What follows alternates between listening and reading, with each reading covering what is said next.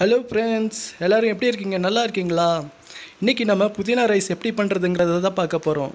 So வாங்க நம்ம வீடியோக்குள்ளே போகலாம். இது வரைக்கும் நீங்கள் நம்ம சேனலை இன்னும் சப்ஸ்கிரைப் பண்ணலைன்னா மறக்காமல் சப்ஸ்கிரைப் பண்ணிக்கிங்க. அப்படியே பக்கத்தில் ஒரு பெல் சிம்பிள் வரும். பெல் சிம்பிள் மேலே ஆல்னு இருக்கும். ஆல்னு இருக்கிற பட்டனை ப்ரெஸ் பண்ணிக்கிங்க. அப்போ தான் நான் போடுற வீடியோ உடனுக்குடனே உங்களுக்கு நோட்டிஃபிகேஷனாக வரும். இப்போ வாங்க நம்ம வீடியோக்குள்ளே போகலாம். Welcome to bachelor party. இன்றைக்கி நம்ம வீடியோவில் என்ன பார்க்க போகிறோம்னா, புதினா சாதம் எப்படி பண்ணுறதுங்கிறத தான் பார்க்க போகிறோம். ஸோ அதுக்கு தேவையானது என்னென்னு பார்க்கலாம். ஒரு கட்டு புதினா வாங்கி நான் சுத்தமாக க்ளீன் பண்ணி வச்சுருக்கிறேன்.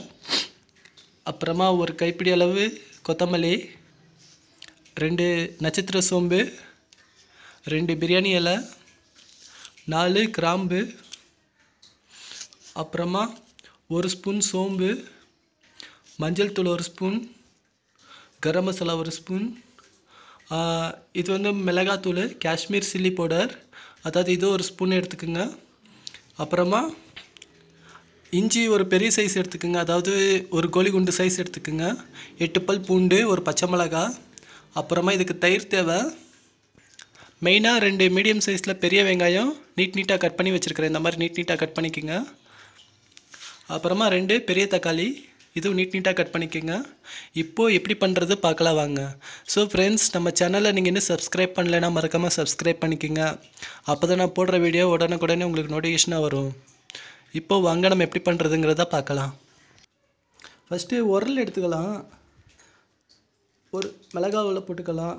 அப்புறமா இஞ்சி, 8 பல் பூண்டு போட்டு நல்லா தட்டி எடுத்துக்கலாம்.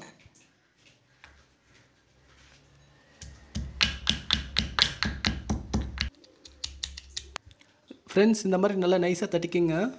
நம்ம கடையில் கூட ரெடியாக விற்கிது. இந்த மாதிரி ஃப்ரெஷ்ஷாக செஞ்சு போட்டால் தான் நல்லா டேஸ்ட்டாக வரும். அதனால் நான் வந்து ஃப்ரெஷ்ஷாக செய்கிறேன். ஸோ இப்போ நல்லா சாஃப்டாக தட்டியாச்சு. இப்போ நம்ம இதை பவுலுக்கு மாற்றிக்கலாம். ரொம்ப இல்லாமல் இந்த மாதிரி நல்லா மீடியமாக தட்டிக்குங்க. இது கூட நல்லா டேஸ்ட்டாக தான் இருக்கும். இப்போ இது ரெடி ஆகிடுச்சு. நீ அடுத்து என்ன பண்ணுறதுங்கிறத பார்க்கலாம் வாங்க. நம்ம குக்கரில் செய்ய போகிறோம். குக்கர் வச்சுக்கலாம். 4 ஸ்பூன் எண்ணெய் சேர்த்துக்கலாம். என்கிட்ட சன்ஃப்ளவர் ஆயில் இருக்குது. நான் சன்ஃப்ளவர் ஆயில் சேர்த்துக்கிறேன். நீங்கள் நல்லெண்ணெய் சேர்த்தா கூட நல்லாயிருக்கும். ஸோ 4 ஸ்பூன் சேர்த்துருக்கேன். அப்படியே ஸ்டவ் ஆன் பண்ணிக்கலாம். நல்லா எண்ணெய் சூடான பிறகு நம்ம அடுத்து என்ன பண்ணுறதுங்கிறத பார்க்கலாம். எண்ணெய் நல்லா சூடாயிருச்சு. ஃபஸ்ட்டு பட்டை சேர்த்துக்கலாம். 2 பிரியாணி இலை, 2 நட்சத்திர சோம்பு, 4 கிராம்பு, அப்புறமா சோம்பு. 2 நிமிஷம் அப்படியே இருக்கட்டும். கலர் மாறும். சோம்பு போட்டதும் கொஞ்சம் கலர் மாறும். கலர் மாறின பிறகு நம்ம அடுத்து என்ன பண்ணுறதுங்கிறத யோசிக்கலாம். இப்போது வெங்காயம் சேர்த்துக்கலாம். நம்ம ஃப்ரெஷ்ஷாக தட்டி வச்சுருக்கிற இஞ்சி பூண்டு விழுது சேர்த்துக்கலாம்.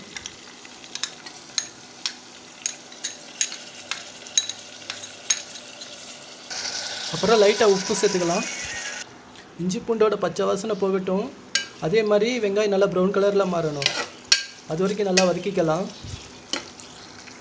வெங்காயம் நல்லா ப்ரௌன் கலரில் வதங்கிருச்சு. இப்போ நம்ம கட் பண்ணி வச்சுருக்கிற தக்காளி சேர்த்துக்கலாம். போட்டு நல்லா தக்காளி நல்லா மசியை வதக்கிடலாம். ஏன்னா தக்காளி இருக்கிறது தெரியக்கூடாது. அந்தளவுக்கு நல்லா மசியை வதக்கிடலாம்.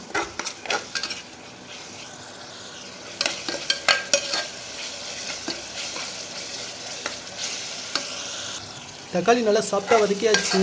இந்த மாதிரி வரட்டும். இப்போ இந்த கேப்பில் நம்ம வந்து மசாலா சேர்த்துக்கலாம். மசாலா சேர்க்கும் போது நீங்கள் ஸ்டவ் ஸ்லோ பண்ணிக்கோங்க, இல்லைனா மசாலா கரிஞ்சிரும். ஸ்லோ பண்ணிட்டேன். கரம் மசாலா, மிளகாத்தூள், மஞ்சள் தூள், மசாலாவோட வாசனை போகிற வரைக்கும் நல்லா வதக்கிக்கோங்க.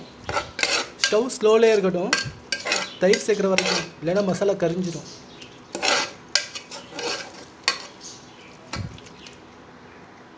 மசாலாவோட பச்சை வாசனை போயிடுச்சு. இப்போது நான் 1/2 கப் தயிர் சேர்த்துக்கிறேன்.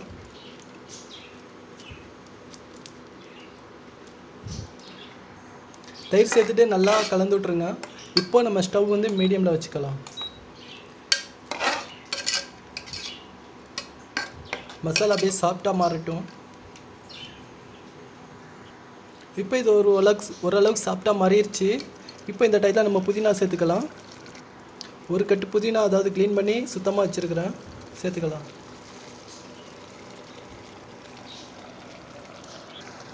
புதினாவை அப்படியே மசாலாவோட சேர்த்து நல்லா கிளறி விட்டுருங்க. நல்லா ஓரளவுக்கு புதினா கீழே இறங்கட்டும்.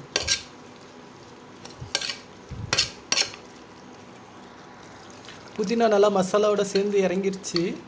ஸோ ஒரு 2 நிமிஷம் எப்படியே இருக்கட்டும். இப்போது நம்ம ஒரு கைப்பிடி அளவு கொத்தமல்லி சேர்த்துக்கலாம். கொத்தமல்லி சேர்த்து நல்லா கலந்து விட்டுறலாம். 1 கிளாஸ் அரிசி நான் 1/2 மணி நேரத்துக்கு முன்னாடியே ஊற வச்சுட்டேன். அதாவது குக்கரை ஸ்டவ்வில் வைக்கிறதுக்கு முன்னாடியே ஊற வச்சுட்டேன். இப்போ நம்ம அரிசி சேர்த்துக்கலாம்.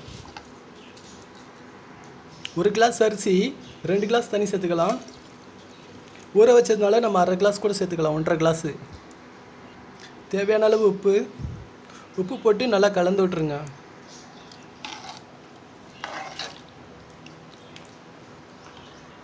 இப்போ குக்கரை க்ளோஸ் பண்ணிக்கலாம்.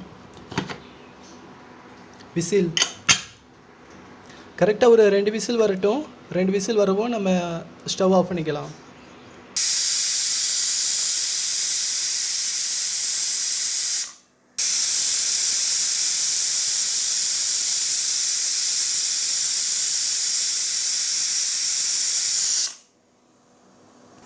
ரெண்டு விசில் வந்துருச்சு.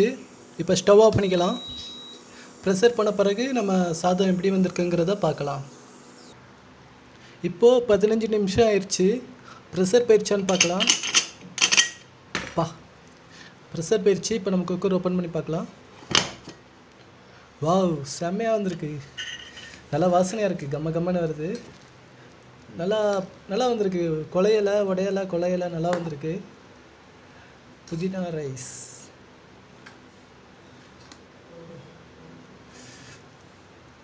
ஸோ நல்லா அடியிலேருந்து அப்படியே டீப்பாக நல்லா கிளறி விடுங்க. சாதம் உடையாமல் கிளறி விடுங்க.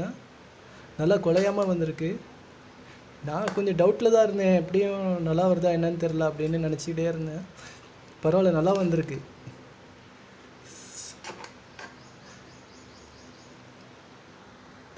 டன்டடா, புதினா ரைஸ் ரெடி ஆயிடுச்சு. ஸோ ஃப்ரெண்ட்ஸ், அவ்வளோ டேஸ்ட்டாக இருக்குது புதினா ரைஸ். இதுக்கு ஹைலைட்டான சைட் டிஷ் என்னென்னு பார்த்தீங்கன்னா வெங்காய தயிர் பச்சடி.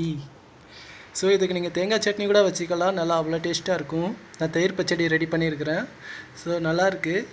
இதே மாதிரி ட்ரை பண்ணி பாருங்கள். எப்படி இருக்குன்னு கமெண்ட் பாக்ஸில் சொல்லுங்கள். நம்ம சேனலை சப்ஸ்கிரைப் பண்ணுங்கள், லைக் பண்ணுங்கள். எனக்காக ஒரு லைக் கொடுங்க. மறக்காமல் சப்ஸ்கிரைப் பண்ணிடுங்க. தேங்க்ஸ் ஃபார் வாட்சிங். அடுத்த வீடியோவில் பார்க்கலாம்.